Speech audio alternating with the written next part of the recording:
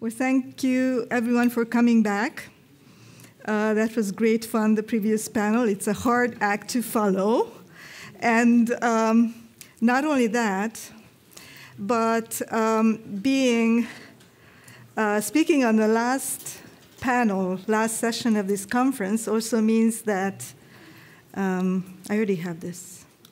This is just for the microphone. You want slides, right? Oh, yes, I do. Okay. The big green one. The big. Going forward. Okay.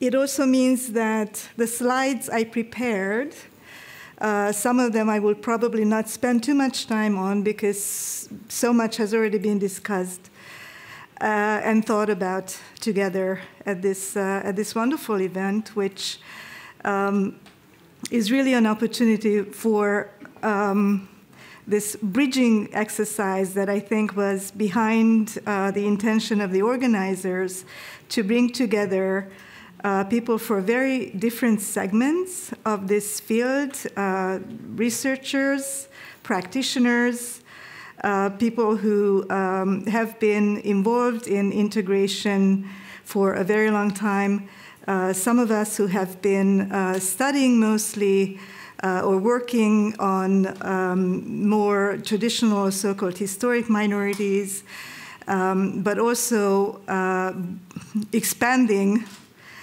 our research agendas to include other newer minority groups. My own work has been primarily on traditional minorities that have learned how to be minorities because they have been political minorities for generations. And since about 2009, I have also started studying as a comparativist, political scientist who studies state-minority relations from a comparative perspective, to also study Russians and Russophones in the 3 Baltic states and also Poles in Lithuania. And in the current project I'm working on, which is also a monograph I'm writing, I'm working with Cornell University Press on this monograph, in which I gave myself this very ambitious question of answering the question of what makes some minorities more resourceful than others, in a sense going out a little bit on a limb by using the term resilient minorities, which in many contexts is a scary term. Because especially in the context of nation-state building and nation-state models and states that are created, especially in this region, but also outside of this region, that are created on the model of majoritarian, unitary, centralized nation states. The idea of resilient minorities is not necessarily an easy one to think about. The way I approach this, however, having studied state-minority relations for quite a while, is that, first of all, societies themselves need to be resilient. Social resilience is a good thing. And in the last few years, we have actually learned, some of us in a harder way, living in the neighborhood of Trumpism. I live in Canada, but I'm also a US citizen, lived in the US, in the Washington, D.C. area for 20 years. And we learned how important it is for societies to be resilient to, among other things, to political elite attempts to capture institutions. And those of us who also study Central Europe have also seen the rise of so-called illiberal democracy in Hungary and Poland. Signs of it are emerging also in other parts of the region. And so all of this is reminding us, and I hope not only those of us who are studying these phenomena, but also those who are just following the news, that social resilience is a value, is something that needs to be worked on continuously. And so that took me in the direction of looking at institutions in between state institutions and individuals, intermediary institutions, as sources of social resilience, which obviously is not a new discovery. There's a very long tradition in democratization scholarship focused on civil society institutions. And this tradition goes back to, I put a few names up there, to Alexis de Tocqueville, who first wrote about the significance of social institutions in maintaining democracy. Then in the 1960s, the first comparative study was published, I think in '63, by Gabriel Allman and Sidney Verba, in which they made a groundbreaking effort to actually find out what the ingredients of this culture, of this democratic civil society political culture might be. And they titled it Civic Culture. And what they did was, this is, of course, part of the behavioralist paradigm in the social sciences, when the idea is that if you do well enough to find out through surveys about how people feel, what they know about their government, what their attitude, political attitude is, and also about their behavior, whether they are likely to vote or not, and which way, and you put all of this together, you get a profile of a person as a political actor. And so these people got enough money from the US government to conduct this major, at the time really groundbreaking, study that included the US, the UK, Germany, Italy, and Mexico. And they came up with what they thought was the profile of a civic person who had civic culture. And guess where this person lived? In the US. So obviously this groundbreaking work became also highly controversial, called ethnocentric for a good reason, because they found the person they were looking for at home. They also found that, and this is going to surprise you as well, that the farther away you go from home, the less of the home you find. So they found that societies that were closer and more similar to theirs were also civic and others were not. Okay, so this, nonetheless, despite all of these issues, became a model for other comparativist-minded people like myself to go out and try to do something comparatively to find ingredients of this stuff that goes on between state and individuals and families. Now, the next person who became famous, highly influential, was Robert Putnam, who wrote a book, and you'll be surprised to find that he titled it Making Democracy Work, because all of this quest for what's that stuff in between that makes the stuff of civil society is in the framework of people being interested in what makes democracy work, right? What is it that makes some people populate the same formal institutions differently than others? So people found that it's not enough to go out and create the formal institutions of a government, maybe copy someone's constitution or build certain electoral systems, but that people have to actually move into those rooms and start using them and living in them in ways that make sense for them.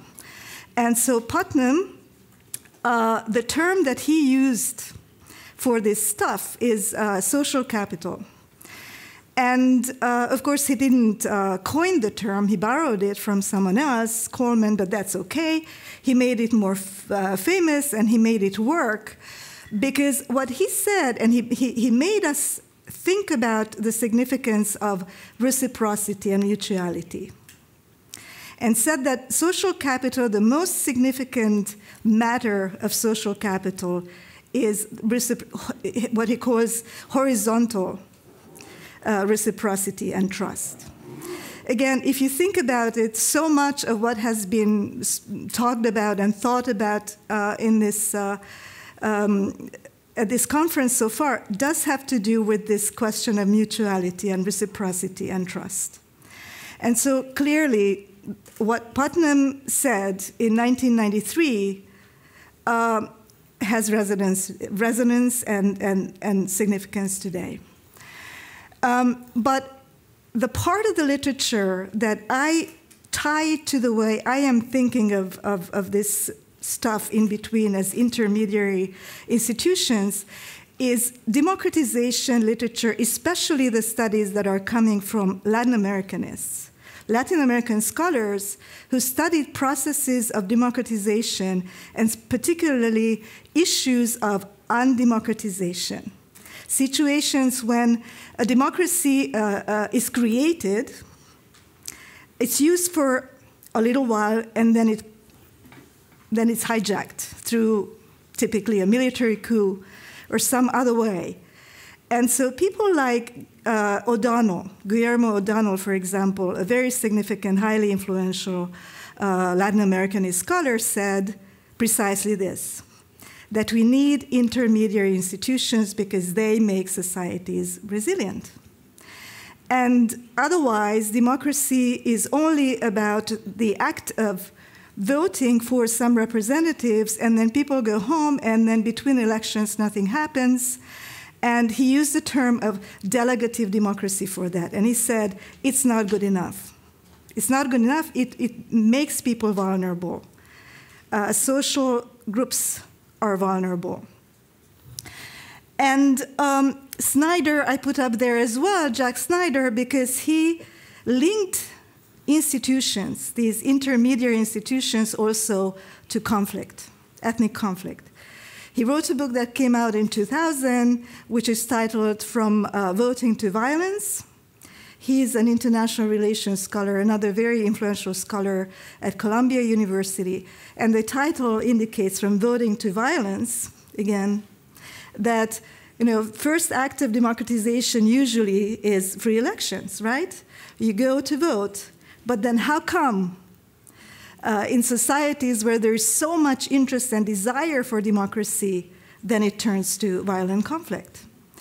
And he gives a somewhat more complicated answer, of course, but what I'm going to highlight from that for this purpose is he emphasizes the significance of those intermediary institutions. So he says that in societies where even though the previous system was non-democratic, obviously that's why they needed to change to democracy, even though there was an autocracy, some kind of authoritarian system there, if there were social institutions, networks that grounded people, in which people were able to live a social life that made them not just vulnerable atoms and specks out there, but institutions that provided some kind of security, source of information sharing, of deliberation. Also as places where potential democratically then electable elites are socialized and can emerge. Those kinds of societies and associations, in those cases, there's less of a chance that after democracy, the first act of democracy and elections take place, that because of, everything can now be discussed and come to the surface, violence might emerge, but in those societies, there's less of a chance that violence is going to follow in ethnically diverse, divided societies. Now, as I said, all of that is somewhat traditional scholarship in this field, in political science, but it has great relevance today if you think about it, because we have so many pieces of evidence that democracy is fragile, not only in new democracies, but also in long-standing democracies, right?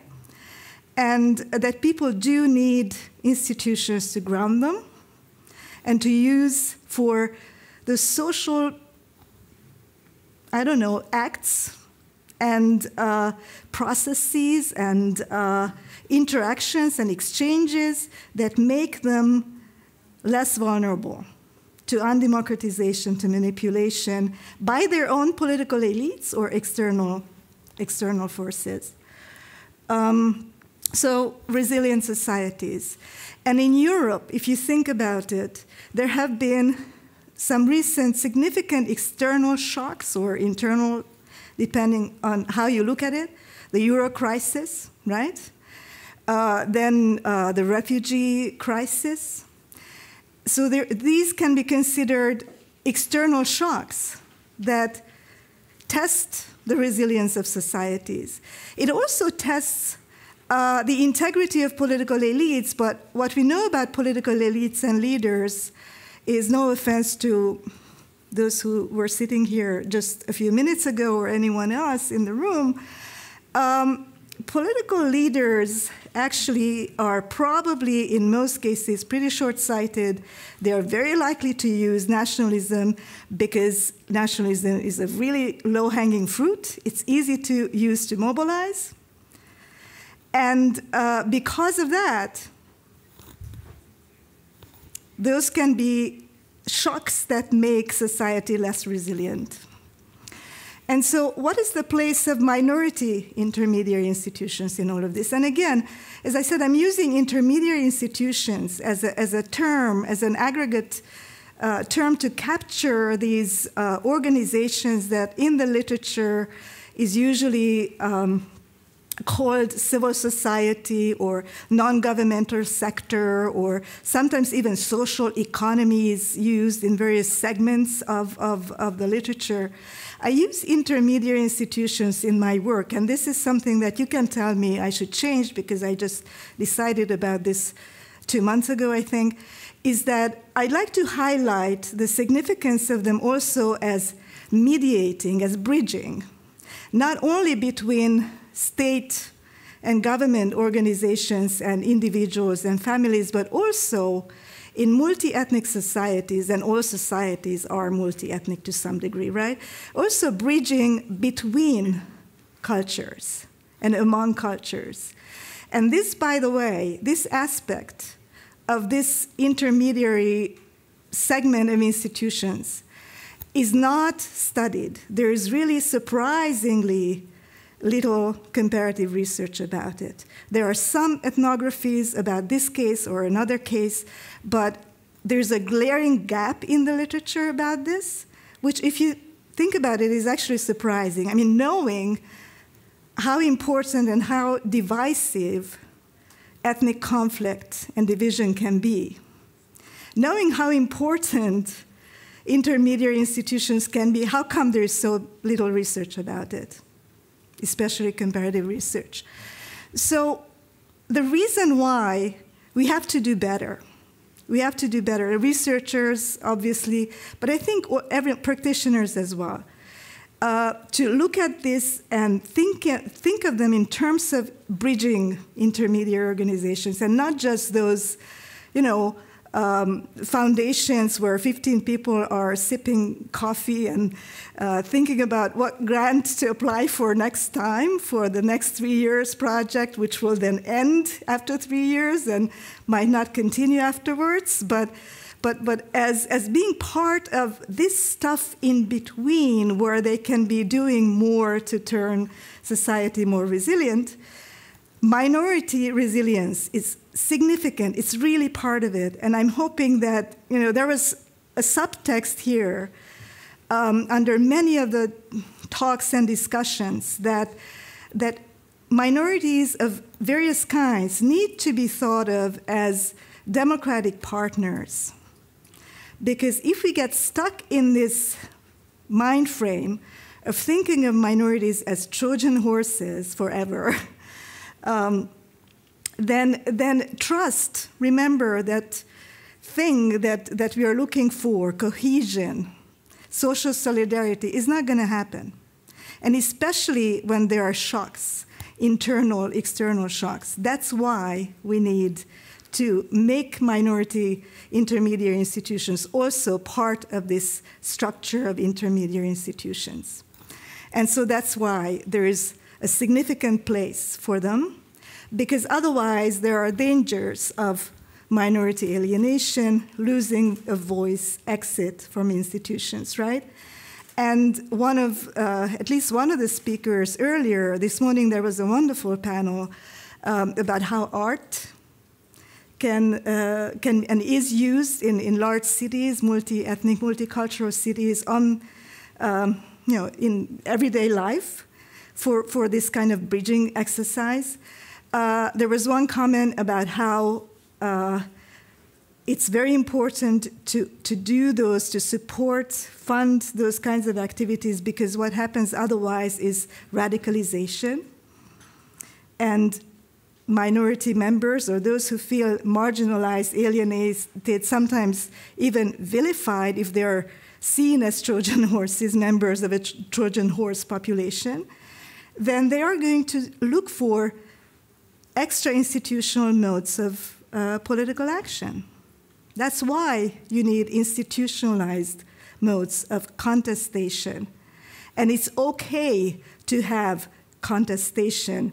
Conflict is not something that needs to be eliminated in democracy. Actually, democracy, as opposed to autocracy and dictatorship, says conflict is okay, we just have to channel it. We have to channel it into institutions. And so that's why, we need those institutions. Now, how much time do I have? No time left. Okay, all right. So there is a lot of comparative research to support this thing, and one of them says that a very significant comparative study shows that majorities are not going to, on their own, provide a lot of resources for minorities, because when push comes to shove, especially when there are economic problems, there's this thing that one scholar calls selective solidarity. Edward Koning is the name, which means that even in the wealthiest welfare societies, majority members are going to want to maintain welfare and solidarity for their kin. And so state action matters. State action doesn't mean top-down creation of civil society, co-optation of civil society, but it means partnerships. It means that we have the luxury in Europe, or you do, of having the European Union and NATO, but the state has to be involved in providing enabling institutions, economic institutions, and those are the intermediary institutions. And they are run by those intermediary elites that have to do all of that coordination. It's a tall order to do all of this. But we need those institutions, and the states and local governments have to be involved. And I'm sorry about over. Thank you very much. It was actually the extra 3 minutes that I gave you was part of your birthday gift. Oh, thank you. So she has a birthday today.